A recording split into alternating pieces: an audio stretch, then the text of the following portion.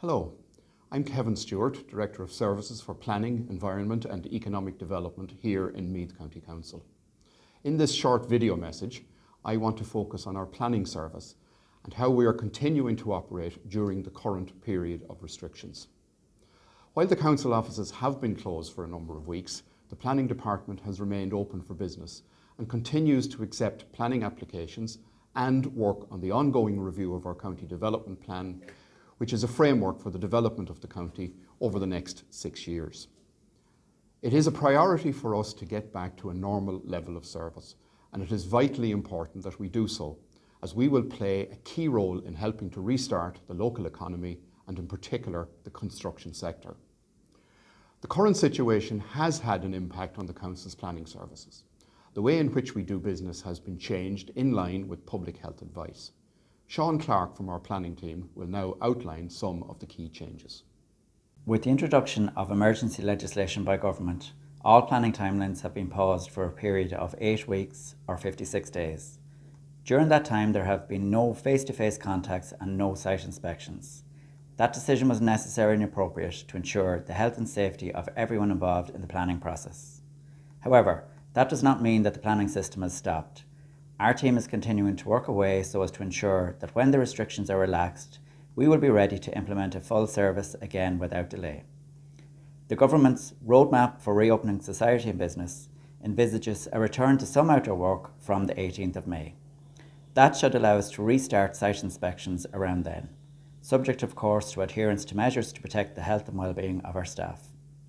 While we cannot currently issue decisions, we are continuing to accept and validate planning applications.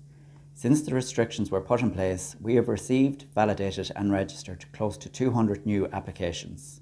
So we will have a lot of work to do in the next few months, and we would appeal for patience as we get through it. It is important to say that the rights of third parties have been protected throughout, and the timeframes for making submissions and observations have also been extended by 8 weeks, as has the time period during which decisions can be appealed. So no one is disadvantaged in any way. In terms of the review of our County Development Plan, which was ongoing at the time of the lockdown, we received in the region of 2,500 submissions during the public consultation process, which ran until the 6th of March. We are currently analysing those submissions, and in line with the new timelines, we expect to issue our report on the submissions to our councillors towards the end of July.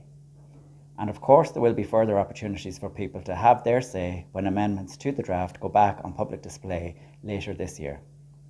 All going well and assuming no further delays, we are aiming to have the new 6-year County Development Plan in place by the first quarter of 2021. For updates regarding the plan and to see the process to date, please go to our dedicated County Development Plan website. I hope this has given you a good flavour of how we are working through the crisis and working with the emergency legislation. It is a frustrating time for those that are involved in the planning process, for the customer that has made an application, and for their planning consultants, agents and technical advisors. It's also frustrating for us in trying to provide a good service and to ensure that the planning system continues to operate.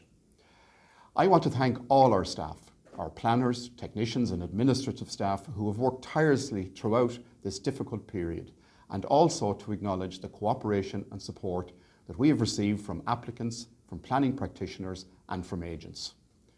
We look forward to being up and running again soon and playing our part in helping to get the economy of County Meath back on track. Thank you.